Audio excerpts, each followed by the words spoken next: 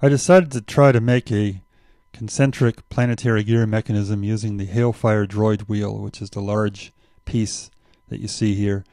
It has 168 teeth on the inside, and that's a large turntable in the center, and I have all these 36 and 40 tooth gears around that. And it's set up so that the turntable and the Hailfire Droid Wheel are both going in the same direction, which requires an even number of sets of little planet gears in between. So we have 2 sets of planet gears in this case, with 5 in each set.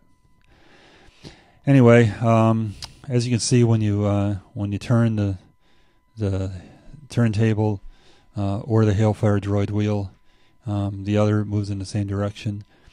There's also 2 little bitty gears inside the turntable, the yellow and blue gears, which illustrate the fact that the inside of the turntable can also be set up as a planetary gear mechanism. And using this technique, one could do rather nifty things. Now I'm going to take it apart and just kind of show how I mounted all these gears. It's symmetrical. There's 5 of each of the 2 different types of lift arms on the bottom there. And it's actually pretty easy to put back together. Just have to be careful not jiggle the 5-sided piece so that it retains its symmetry.